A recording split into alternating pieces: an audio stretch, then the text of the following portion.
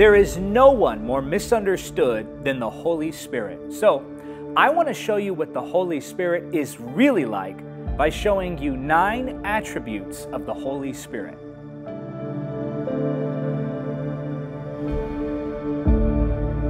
Before I begin, if you're watching us on YouTube, be sure to subscribe and click that notification bell when you do. That's very important. When you click that notification bell, you'll begin to receive notices whenever we release new content, and you can always follow us wherever you're watching us. So, what is the Holy Spirit like? Psalm chapter 103 verse 7 says this, "He made known His ways unto Moses, His acts unto the children of Israel." You see, it's one thing to know someone's actions. It's another thing entirely to know their nature. We know the Holy Spirit performs miracles. We know the Holy Spirit empowers us with spiritual gifts. We know the Holy Spirit gives us boldness for evangelism. But what is His nature like? What is He as a person like? Well, to discover this, we must look to the Scripture. Galatians chapter 5, verses 22 and 23 say this, "But the Holy Spirit produces this kind of fruit in our lives: love, joy, peace, patience, kindness, goodness, faithfulness, gentleness, and self-control. There is no law against these things." So, if the Holy Spirit can give this, if the Holy Spirit can produce this in our lives, then that means that the fruit of the Spirit is of His nature. It comes from who He is. Therefore, every fruit of the Spirit is actually a description of an attribute of the Holy Spirit. So number 1, He's loving. You've heard it said, Jesus loves you. You've heard it taught, the Father loves you. But consider also that the Holy Spirit loves you. Romans chapter 5 verse 5 says that the love of God is shed abroad in our hearts by the Holy Spirit. The Holy Spirit is the one who produces that love in our hearts for God and for people, thus giving us everything that we need to fulfill God's commands. He's loving, and in loving you, He is passionate. In loving you, He is selfless.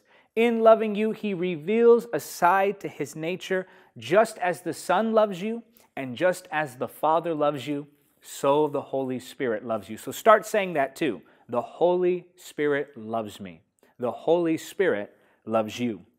Number 2, He's joyful.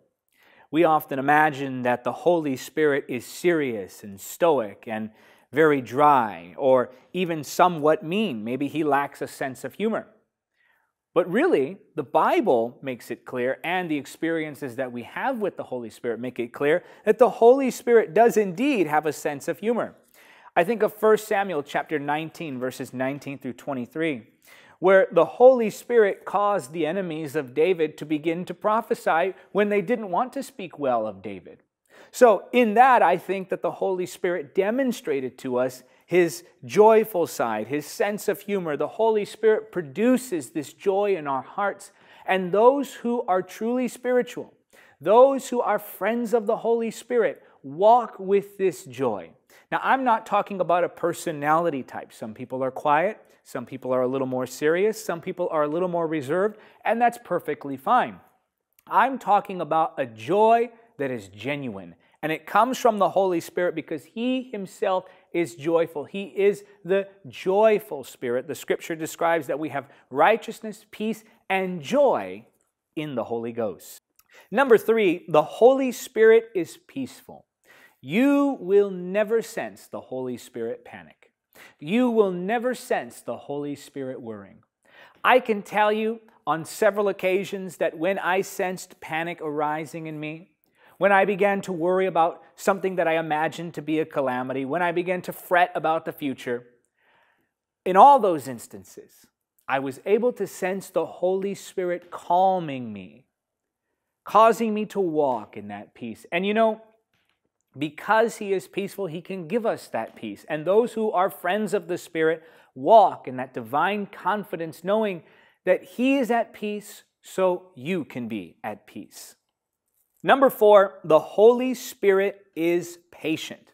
The Holy Spirit doesn't abandon us when we fail. He's more patient than we are flawed. He's more patient than we are sinful. I think that sometimes we imagine that the Holy Spirit is just waiting to cut us off, that we're hanging by a thread, that His patience is worn thin, that the next mistake, that the next act of sin will be the final one that does us in. Now, of course, we should avoid sin. Of course, we should walk in holiness. But you must understand that the Holy Spirit isn't going to abandon you just because you make a mistake. The Holy Spirit isn't going to cut you off just because you're flawed. In fact, the Scripture says in John 14, verse 16, "And I will pray the Father, and He shall give you another Comforter, that He may abide with you forever." God keeps to His same standards that He gives to us. Why would God ask us to be forgiving and then be unforgiving? Why would God ask us to be loving and then Himself be unloving? Why would He ask us to be patient and then Himself be impatient? He wouldn't do it. So the Holy Spirit is going to forgive. The Holy Spirit is going to abide. The Holy Spirit is going to remain patiently with you. He abides with you. He remains with you, convicting you of your sin, yes, correcting your sin, yes, but gently, lovingly, patiently abiding. Number 5, He's kind. The Holy Spirit doesn't tear you down. I think sometimes that we confuse our own thoughts or even the accusations of the enemy for the voice of the Holy Spirit. Sometimes we're bombarded with accusations concerning the past. Sometimes we're frustrated with our own flaws, and sometimes even if it becomes unhealthy, we move into self-hatred, but the Holy Spirit is not the accuser. Yes, the Holy Spirit will point out flaws, but He does so with the aim to correct those flaws. He never does so with the aim to shame you. So sometimes we beat ourselves up. Sometimes we allow the accusation of the enemy to enter into our minds and then into our hearts, and we become overcome with shame. We become governed by guilt, and that burden can be broken when we realize that the Holy Spirit is kind. Don't mistake your self-hatred for the voice of the Holy Spirit. Don't mistake the accusations of the enemy for the voice of the Holy Spirit. He is kind. This doesn't mean He'll never correct you. This doesn't mean He'll never call you on your sin. This just means that when He does so patiently, and He does so with kindness. Number 6, He's good. Nehemiah chapter 9, verse 20 says, "You sent your good Spirit to instruct them, and you did not stop giving them manna from heaven or water for their thirst." The Scripture here describes the Holy Spirit as the good Spirit. There is nothing defiled about the nature of the Holy Spirit. He is divine. He is pure.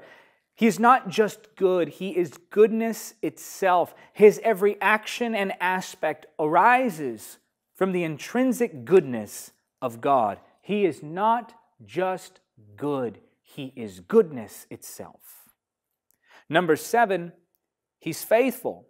He can be counted on to fulfill His tasks. John chapter 14, verse 26 says, "But when the Father sends the Advocate as my representative," that is the Holy Spirit, "He will teach you everything and will remind you of everything I have told you." He reminds you of the things of God. He faithfully reveals the truth. You can count on the Holy Spirit to do that which the Scripture says He will do. As you go about your day, He calls your attention to devotion to the Word and prayer.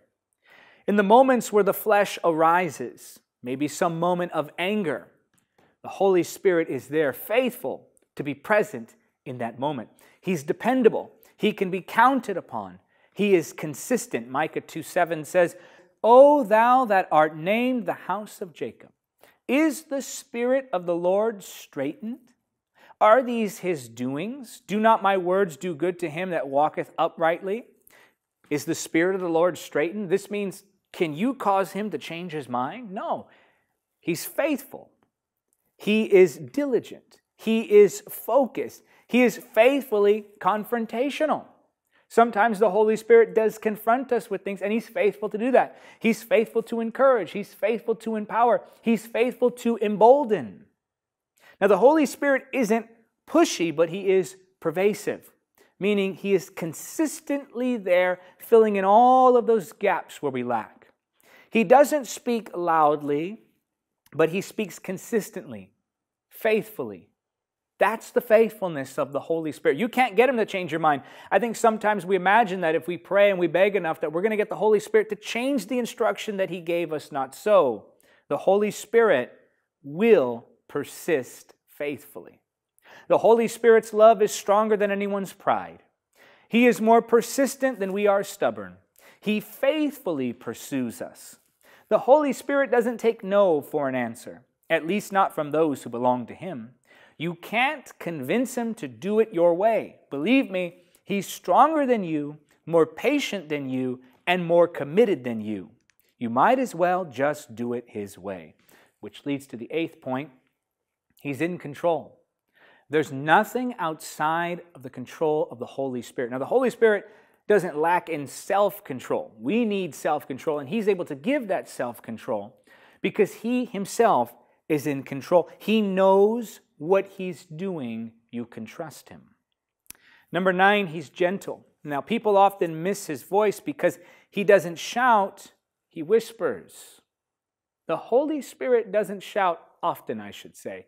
He most often whispers. The Holy Spirit is a gentleman. As I mentioned earlier, He's classy, not chaotic. He's a gentleman in that He will approach you, whisper instruction to you, whisper commands to you, faithfully speak those things to your heart, and then it's on you to respond. We must obey that gentle nudge from the Holy Spirit. The Holy Spirit can be ignored and overlooked if we're not careful, and that's a frightening thought. Because the Holy Spirit arrives as a rushing wind, but He leaves as a whispered breath. He has an announced arrival, but a discreet departure. His coming draws attention. His leaving often goes unnoticed. Now, I'm not saying here that the Holy Spirit will leave the believer. I'm talking about the influence of the manifestation of His power and presence. He is always present, but the manifestation of that presence is not always apparent because we go to ignoring Him. So the Holy Spirit is loving, joyful, peaceful, patient, kind, good, faithful, in control, and gentle. I want to pray with you now. I want to ask that the Holy Spirit would continue to reveal His nature to you, that you might draw closer to Him. Ask Him to draw you closer right now. Father, in the name of Jesus, I pray for that one receiving this now. Lord, they want a friendship with the Holy Spirit and they want to know Him more. They want to honor your Holy Spirit. They want to love your Holy Spirit. They want to be like your Holy Spirit. So, Father, I pray that from the nature of the Spirit, that fruit would be produced in our lives. In the name of Jesus we pray. And I want you to say it because you believe it. Say amen. Well, that is it for the message. Here now is a question for conversation. What attribute of the Holy Spirit is God revealing to you most in this season of your life? Let me know in the comment section. Now, here are some comments from a previous video titled, The Power of Covenant Partnership with God Almighty. On that video, Rubania Japutra wrote, "Thank you for this message, so clearly explained as always.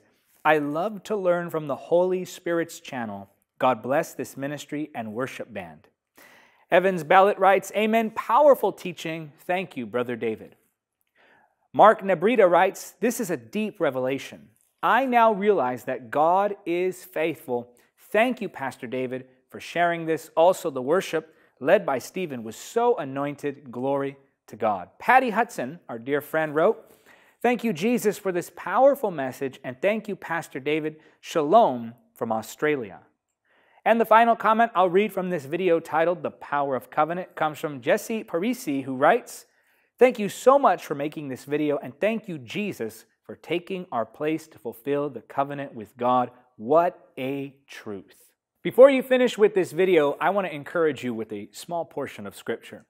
Matthew chapter 6, verses 19 through 21 say, Don't store up treasures here on earth where moths eat them and rust destroys them and where thieves break in and steal. Store your treasures in heaven where moths and rust cannot destroy and thieves do not break in and steal. Wherever your treasure is, there the desires of your heart will also be. I want to encourage you to store up for yourselves treasures in heaven by giving to the gospel. Often we try to protect our future by investing in stocks and real estate. Some of us invest in cryptocurrency, and there's nothing wrong with investing in any of those things. That's good stewardship and good planning for the future if you invest in things that are material.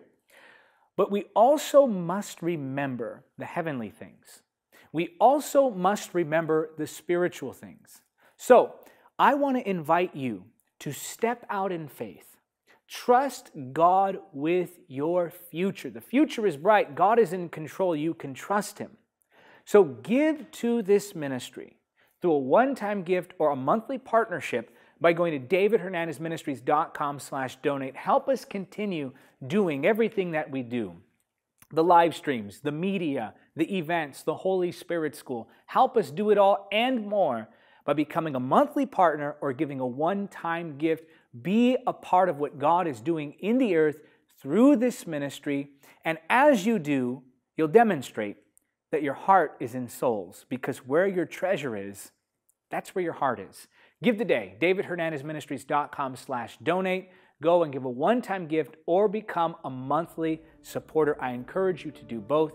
Do as the Spirit leads. Ask Him how you should give. Go and obey the voice of the Holy Spirit.